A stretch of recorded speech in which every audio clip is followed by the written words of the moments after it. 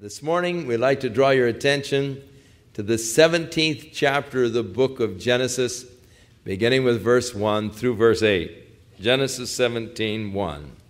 When Abram was 99 years old, the Lord appeared to Abram and said to him, I am Almighty God.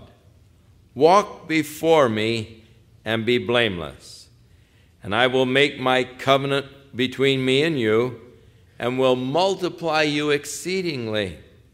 Then Abram fell on his face, and God talked with him, saying, As for me, behold, my covenant is with you, and you shall be a father of many nations.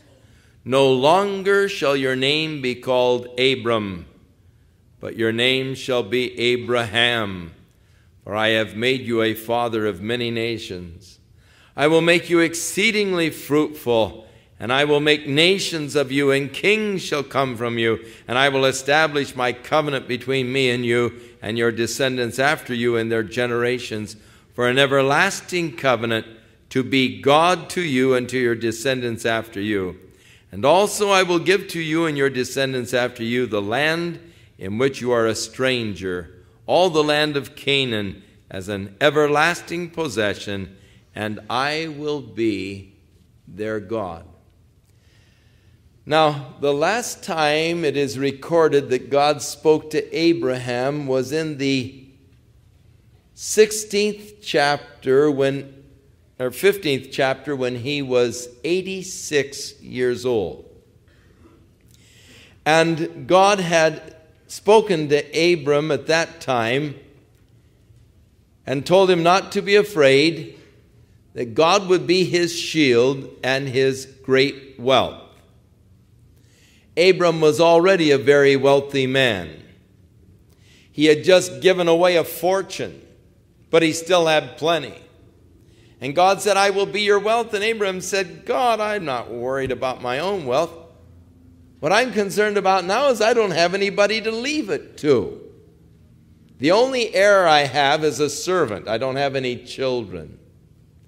And so when he was 86 years old, God said to him, your servant will not be your heir, but one who will come from your own body, he will be the heir. Come outside, Abraham. Look up at the stars. See if you can count them for number. So shall your seed be. And we are told that Abram believed God, and it was counted to him for righteousness. Though he was 86 years old, at this point God promised that God would give to him an heir from his own body, and that from Abram would come a multitude. Immediately after, in chapter 16, Sarah came up with some possibility thinking. She said, Abram, I don't think it's going to happen. And so I've been thinking, why don't you take my handmaid Hagar and raise up through her a child? And I will take the child as my own, and he can become your heir. It's sort of, honey, I know that you have this real desire to have a child. Obviously, I can't have one, so let's help God out, And you take Hagar, and I'll just take the child, and you'll have your heir. So Abram listened to Sarah, took Hagar, and a son was born. But God didn't speak to him for 13 years. God was silent. Now Abram is 99 years old before God speaks again. Now, as God speaks to him again, when he's 99 years old, why do you suppose that God waited so long to speak to him again? When we look at the book of Romans chapter 4, and Paul is talking about this particular promise of God and Abram's faith, Paul tells us that Abram did not stagger at the promise of God. He tells us that he did not consider his own body not dead, being about 100 years old. To me, that is declaring that Abram is now impotent. His own body is now dead. Nor did he consider the deadness of Sarah's womb, which indicates to me that she had now passed through the menopause. So God waits now until possibility thinking won't work anymore. He's beyond the point of any physical way by which he can help God perform his promise. He's impotent. Sarah is through the menopause. And God says to him now, Abram, I'm going to give you a son. I really mean it, you know. But he had to wait. He waited now for 13 years until it was obvious that it's totally impossible for Abram to do anything about the circumstances, or there is no way that he can help God fulfill the plan of God concerning now his descendants. And so when he was 99 years old, God spoke to him. God often has to wait for us until we have exhausted every possible resource. He waits until we get to that point of hopelessness. Until we just look at it and we say, that's it, I've had it, I can't do anything, I give up, I'm through, I just give up, it's all over, there's no sense of even trying anymore. And that's the point that Abram had come to.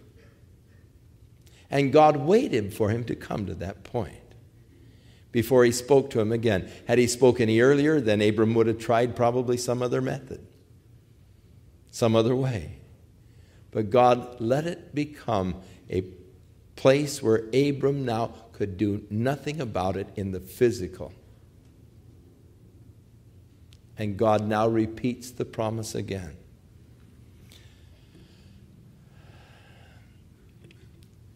I'm so prone myself to keep trying. I'm very stubborn. I rarely give up. I'll look for another angle. I'll look for another way. And because of my stubborn resoluteness,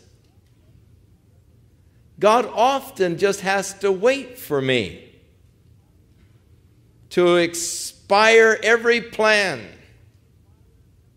to try every avenue, until I come to the realization it's impossible. There's no way that it can be done.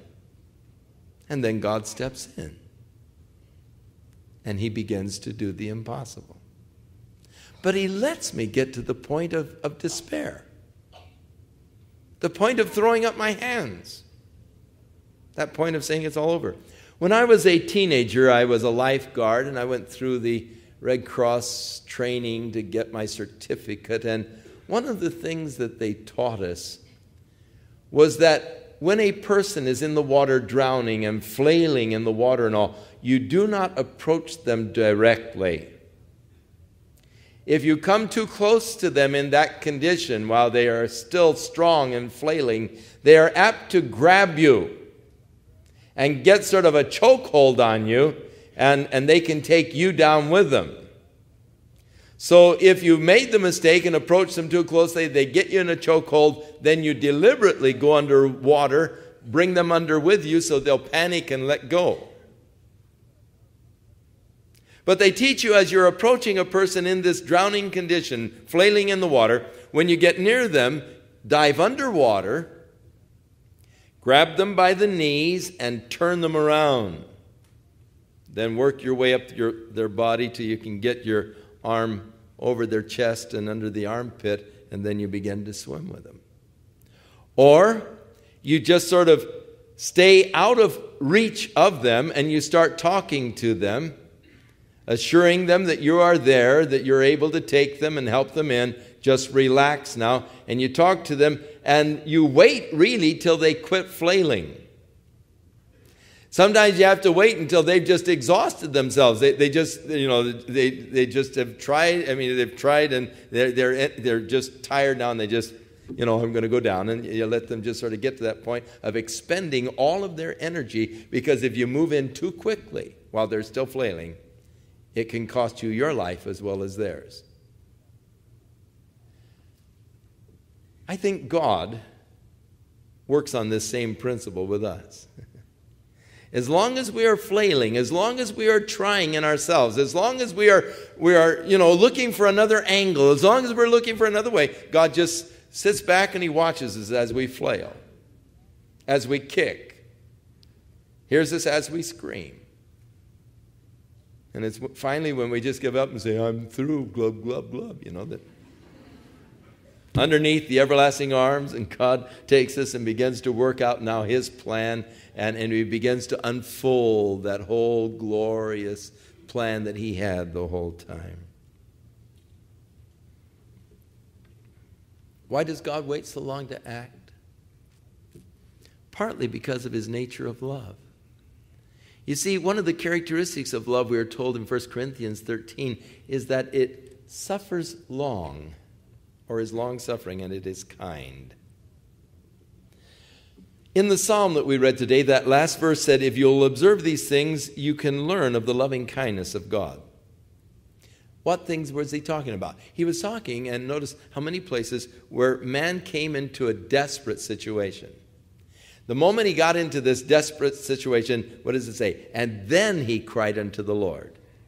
And the Lord heard him, and then the Lord delivered him. Oh, that men would give thanks to God. And then he brings up another situation. And they got into a mess. And they got to where they were desperate. And in their desperation, they called unto the Lord. And the Lord hearkened, and the Lord delivered them. And, you're out to sea, and the violent storm, and you're tossed to and fro, and you despair of life. And then they cried unto the Lord, and the Lord heard them and delivered them and brought them into the harbor. Oh, that men would give thanks to God. But you learn, he said, observe now these things, and you'll discover the loving kindness of God. How that God in his loving kindness just waits for us to come to the end of ourselves. For you see, God hates boasting or braggarts. He said that pride comes before destruction, a haughty spirit before a fall. God knows what a horrible, dangerous thing pride is. And God doesn't want man glorying or boasting in his capacities and in his abilities, because he doesn't want man trusting in the weakness of himself.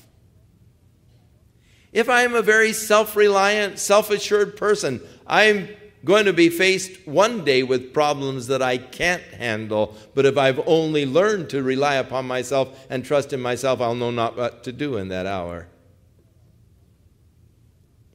But if I have learned through the years to trust in the Lord for all things, to lean not to my own understanding, but just to turn everything over to him, then when these situations arise that are greater than I am capable of dealing with, God's in control. He'll take care of it. And I see the power in the hand of God. And I can't really rejoice and say, well, I worked hard and I thought and I finally figured out a way. And I said, I think I can. And I finally was able to overcome every obstacle and every hurdle. And I conquered and I saw the victory, and blah, blah, blah, Brag, brag, boast, boast. And God says, oh, poor thing. You don't know that I was there the whole while, guy. We're so willing to take credit for what God has done. Like the little kid who was playing on the barn up on the roof, started sliding. And as he was sliding down the roof towards the edge, he cried out, "God, help me, God." About that time, his pants got caught on a nail and they came to a ripping halt. And he looked up, he said, "Never mind, God, nail stopped me." So prone to do that, aren't we? We cry unto God, and when God delivers, we go, "Oh, never mind, Lord, I was able to handle it." When God intervenes, we so rarely see the hand of God. And we go on boasting. And so God has to let us come to that place of complete helplessness, of total despair,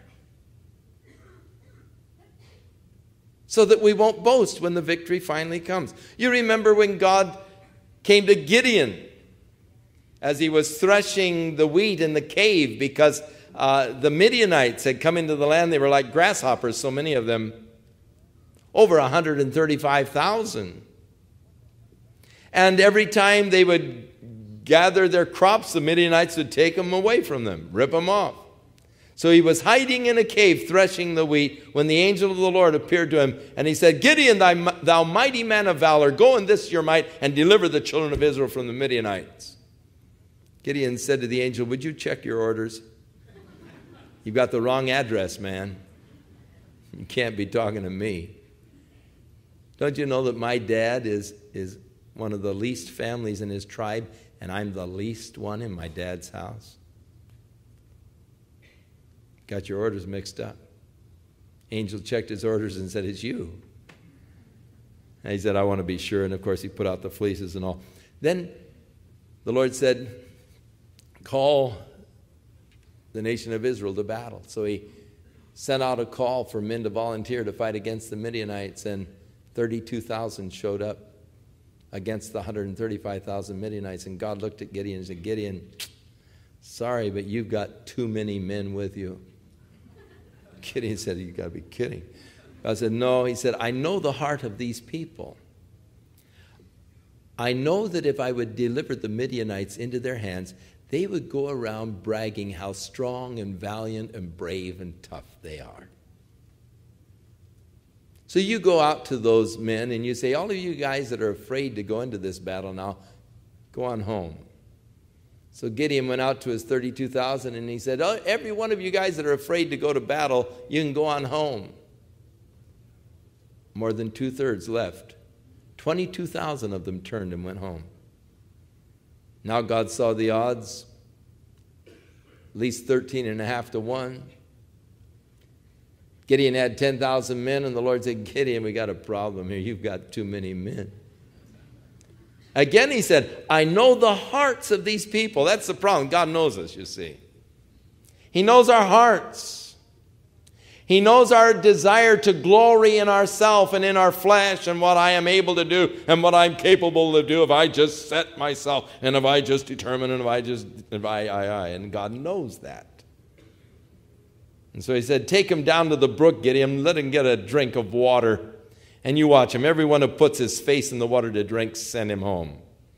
Gideon went down to the spring of En-Harod, and there in that little brook that comes out of the stream, he said, "Okay, guys, get a drink before we go." And 9,700 of them put their faces down in the water, and Gideon says, "Okay, guys, go home." He's left with 300 men. Hey, this is ridiculous. This is impossible. The odds are impossible. God said, "With these 300, I will now deliver the Midianites unto you." But you see, God let it get to the place where it was just humanly impossible, so that there's no way that they could now boast in what they had done. When the victory now comes, all they can do is praise God. Oh, that men would praise the Lord for his marvelous works. But even when God works in a marvelous way, many times we are not prone to praise him. We're prone to give some rationalistic explanation and praise luck. "Oh man, I had such a lucky day. You can't believe how lucky I was, you know." And we're not giving God the credit for the work and the things that he has done. Oh, that men would praise the Lord for his wonderful works and for his goodness. And so in order that we will, God so many times lets us get to that point of desperation and giving up. So when he was 99 years old, you can't do it anymore, Abram. It's impossible now for you to help me. You're going to know that when your child is born, it was only God. You couldn't do it yourself. The Lord appeared to Abram and said to him, I am Almighty God. Now this is the first time that God revealed himself as the Almighty God. El Shaddai, or El Shaddai. The Almighty God, El Shaddai. You can't do it, Abram. I can. Why? Because I'm Almighty God. You're weak. You're incapable. But I'm Almighty God. Now, God makes several promises to him here. He promises to multiply him abundantly, to make him the father of many nations. And he changed his name. You'll no longer be called Abram, but Abraham, for I will make you the father of a multitude. And he promised that kings would come from him and that his descendants would inherit the land. Now, it is interesting to note the next time God reveals himself as Almighty God is in the 35th chapter of Genesis. The next time he reveals himself as Almighty God, it's to Jacob. And it is interesting to note in the 35th chapter when God comes to Jacob at Bethel and presents himself as the Almighty God, it was there that God said, your name will no longer be Jacob, but Israel. So God changed his name when he revealed himself as the Almighty God, even as he did now to Abram, changing the name to Abram. He did at that same revelation change the name of Jacob to Israel.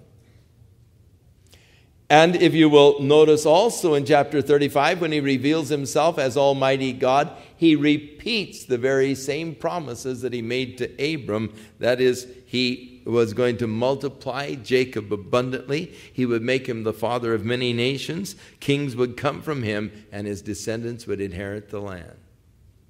Now, these things could only happen as the result of an Almighty God. They wouldn't be able to do it within and of themselves. It would take an Almighty God to bring to pass these promises that he is now giving. Now, the Lord said to Abram, walk before me blameless or perfect. You say, but that's impossible. Nobody's perfect. Does God really mean perfect when he says, walk before me perfect? Does he really mean perfect? Do you think that God would ask anything less from you? Do you think God would say, well, walk before me best you can? It's crummy and it's pretty shoddy, but walk before me in a shoddy way. No. I think that God is sort of rebuking him here in a way for this little episode with Hagar, where when God gave the promise before, Abram then, took Hagar and tried to fulfill the promise of God and didn't trust in God to fulfill it. Now God is saying, hey, I'm the Almighty God. Walk before me perfect. In the end of the Sermon on the Mount, you remember Jesus closed that sermon by saying, be ye therefore perfect, even as your Father in heaven is perfect. You say, but I can't be perfect. Of course you can't. I'm glad that you realize that. I'm glad that you've given up. Now God has a chance to do his work in your life. You see, that's what it's all about. God will do for you what you can't do for yourself. God will take these impossible situations in your life, and if you will just give up and say, but I can't do it, and turn it over to him, you'll discover that he is the Almighty God, and he is able to do for you what you can't do for yourself. And he wants to do for you, in order that when it is done, you won't go around bragging and saying, well, I'm perfect, after all. But you can say, hey, I'm a mess, but oh, how God has strengthened me, how God has helped me. I mean, that used to be a real weakness in my life. Man, I stumbled over that. You can't believe how many times. And I tried so hard not to do that. I tried every method. Man, everybody came along with a suggestion. I followed it until finally I realized, hey, there's no way that I can't do it. And then God came in. And he strengthened me, and he helped me. And God turned things around, and God, and God, and God. And so your whole witness is no longer an I, and I, and I, but it's God, and God, and God, as you're telling and relating what the Almighty God has done as he revealed to you his loving kindness for you. Walk before me blameless, God said to Abram. Now, this requirement is tied together with the nature of God being almighty. Notice God said, walk before me, the preposition before. In Deuteronomy, God says to Israel, now walk after me. Concerning Noah and Enoch, it said, and they walked with God. And in Colossians, Paul tells us in chapter 2, verse 6, as you have received Christ Jesus as Lord, so walk you in him. 4 different prepositions used to relate to our walk with God. First of all, Abraham, walk before me, like a child out here playing in the field and his father is watching over him. Walk before me. To Israel, walk after me. The place of the servant was to walk after their masters. And so when Israel is commanded to walk after God, they were being commanded to serve the Lord. With Enoch and Noah, who walked with God, there is fellowship, communion, walking with God. But when Paul tells us to walk in Christ, there is union. There is the power now in Christ to do it. And now God declares to Abram what he is going to do. Abram had tried, and Abram could not do it in himself. He had now come to the place where it was no sense even trying anymore. His body was now dead, and Sarah's womb was now dead. And now God says, I will do this. And there are 6 I wills of God in the next few verses here, as God declares to Abraham what God is now going to do. And I will make my covenant between you and me. And I will make you exceedingly fruitful. And I will make nations of you. And I will give you and your descendants the land. And I will be their God. And the God here declares his work and what he is going to do. Now, what does it mean when God allows you to come to the end of yourself? And maybe you're there today. Maybe there's a situation where it's impossible. I mean, you've tried everything, but no way. And you're really expecting tomorrow the hammer to come down. It's all over. You did your best. You tried. You did everything you knew. You worked every angle there was. And it's failed. It's all over. You haven't anything left. No more plans. No more schemes. It's over. Hey, are you ever in good shape? For man's extremities are God's opportunities. Now, that's not a scripture. Probably should be.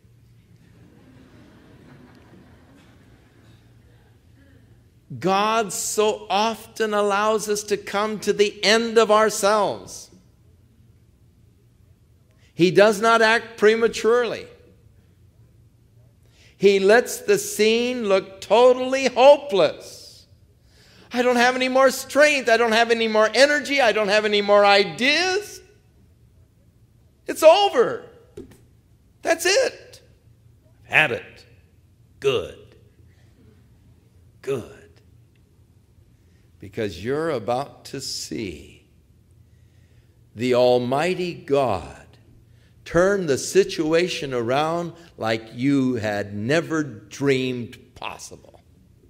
You're about to see God at work as He reveals His loving kindness to you in such a way that only God can get credit and only God can get glory. And you will be in the position of the psalmist who said, "Oh, that men would praise the Lord for His goodness and His wonderful works to the children of men." And you're going to just go your way saying, "Oh, praise you, Lord. Thank you, Lord. I didn't think it could happen, but it's happening." One of the greatest joys of my whole life is watching God work the impossible. I love it. Just seeing God turn around these impossible situations and know that God is at work and God's hand is at work, and you just stand and you watch God and you just stand there giving glory and praise to Him. And that's what it's all about. He wants to be your God. He wants to work in your behalf. He wants to reveal His power to you. And even in this situation where you feel so desperate and hopeless today, you don't think that anything could ever come of this, watch God perform His work. And as God said to the king when the battle was just, they had been wiped out, God said, "Now stand still and see the salvation of the Lord. For this battle is not yours, but God's. You're not going to have to raise a spear. I'm going to wipe them out," God said. And as He talked to their enemies, I mean, they had looked with fear and all upon this horde that had come against them. God just said, "Hey, stand still. See the salvation of the Lord." It's time that you just sort of stand still. Give up. Turn it over to God. Let Him now work. Shall we pray? Father, we thank You for Your loving kindness to us. Thank You, Lord, for Your patience. Oh, God, how You have waited for us as we've gone through our many little exercises to try to deliver ourselves. You've been so patient, Lord, with our fumblings, our endeavors, our efforts. And now, Lord, we've tried it all. Nothing works. It's time for You, O Lord, to work. Time for You to take over. God, we turn over to You now this impossible situation of which we have no more control, no more hope even in ourselves. And now, Lord, do Your work. Bring glory to Your name. Oh, God, that men would praise the Lord for His marvelous works and for His goodness to the children of man. In Jesus' name, amen. It could be that there are things in your life that you've been doing your best to correct and improve. Certain things that you've been saying, hey, I won't do that again, but you're sort of bound and you're trapped, and here you are doing it again and again and again, and you feel like, hey, no sense trying anymore. I mean, it's just, I might as well learn to live with it. Maybe you've been thinking, boy, if I could just really clean up my act, I would then like to give my life to Jesus Christ. And you've tried to clean up your act, but you just don't have the capacity. You've got the cart before the horse. Give your life to Jesus Christ. Let Him come and dwell within you. Walk in Him. And as you do, you'll discover the power of the Almighty God to change and transform you and do for you what you can't do for yourself. I would encourage you to go back to the prayer room.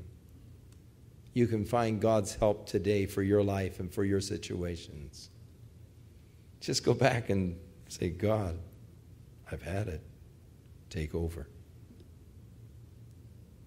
I am God Almighty, He declared to Abram. Walk before me, blameless.